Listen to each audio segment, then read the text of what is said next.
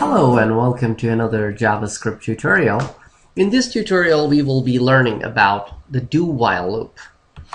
Do-while loop is different from while loop in one perspective, that do-while loop is considered to be a post-condition loop.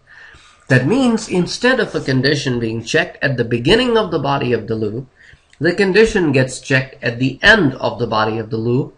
So even if the condition is false, the loop gets to execute once. However, in some situations, post-condition loops are extremely useful when you had to take some kind of an input before you could process it.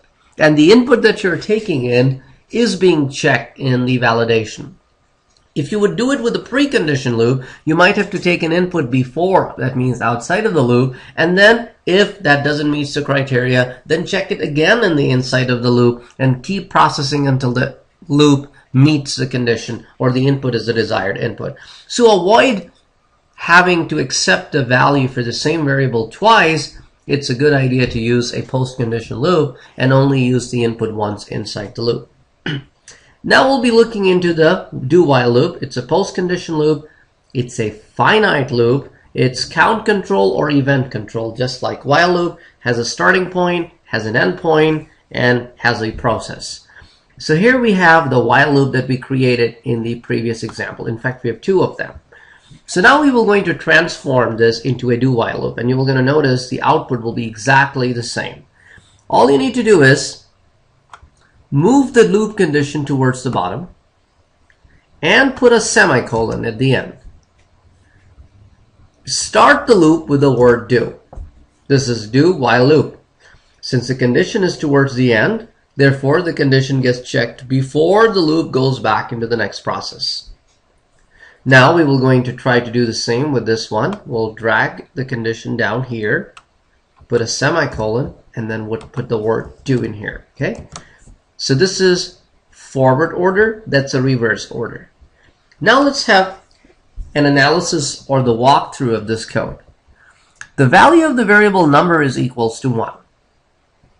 Then the loop starts. It prints out 1, increments the value of the num by 1, so now the new value is 2. Checks, is 2 less than or equals to 10? Yes. Goes back into the loop, prints 2. Then increments it to 3, checks back and see, is 3 less than or equals to 10? Yes, goes back into the loop. Like that, it reaches all the way through 10. So prints out 10, and then makes it 11. Is 11 less than or equals to 10? No, so the loop terminates. A new line is thrown out onto the screen, and now it moves on to the next loop. The next loop says, start the variable counter num equals to 10. Prints out 10. Decreases the value of num by 1, so it now becomes 9. Is 9 greater than or equals to 1? Yes. Goes back, prints 9, changes it to 8. Is 8 greater than or equals to 1? Yes. Goes back. Like that, comes all the way down to 1. Is 1 greater than or equals to 1? Yes. It is not greater than, but it's equals to, so it goes back into the loop, prints out 1, and now num becomes 0. Is 0 greater or equals to 1? No, so the loop stops and terminates. So the output of the two loops will be exactly the same. Now, as the while loops that we looked at in our previous examples, so it will be exactly the same output. The first loop prints in the forward order, the second loop prints out in the reverse order. That's all for now from this tutorial. In the next tutorial, we're going to explore for loop. And then the tutorial after that will explore the nested loops. Thank you for watching.